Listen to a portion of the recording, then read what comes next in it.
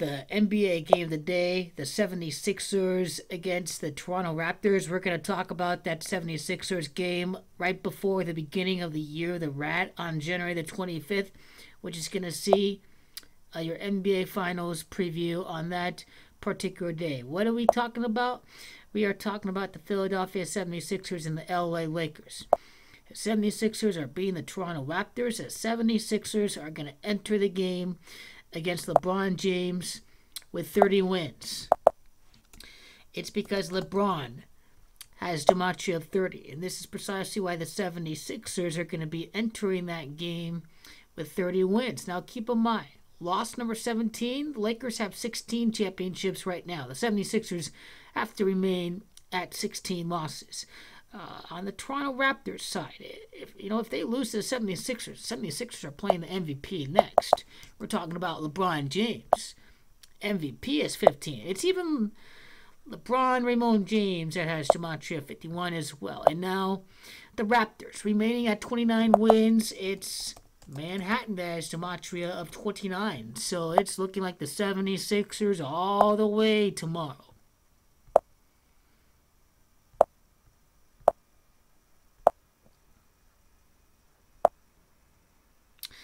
Nuggets and the Rockets. Next one we have. The Rockets are going to win that particular game. Nugget has Gematria of 29. The Rockets certainly have to get the 29 wins at some point.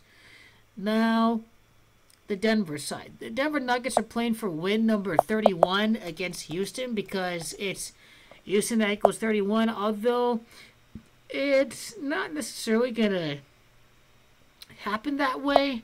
I want you to note that, let me see here. I thought Houston Rockets equaled 65 for a second. Let me see here. You're going to have to do this method here. Nuggets play New Orleans next. There's nothing obvious right away with that. The New Orleans Pelicans certainly have something to do with the 19th win against the Western Conference. I mean, didn't they, the Lakers get Anthony Davis from the Pelicans? Can they win the three-peat for their 19th championship with him? You have to go with Houston on this one. You totally have to go with Houston. I can see 27 and then 28 and then 29th win against the Nuggets. So maybe Houston loses at Denver, but I definitely have a Houston win in that game. I'm going to go with the Rockets all the way to end the losing streak.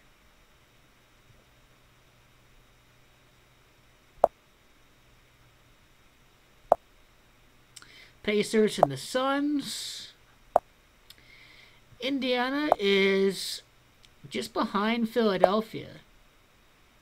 They're just behind Philadelphia, and when I'm looking at Indiana, they got to be at 29 wins before the Blazers game, because Blazers equals 29. But on the Phoenix side,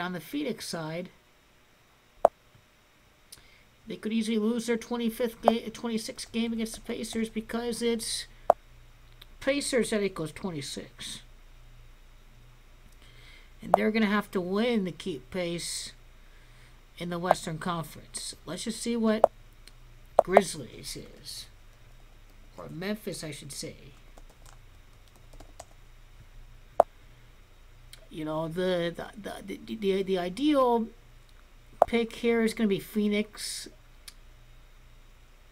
This one is a little bit tricky here, but I got to go with even though the Suns lose a lot at home, just from the standpoint of keeping fans interested, got to go with Phoenix over Indiana, and then 26 over at San Antonio. That doesn't make sense here.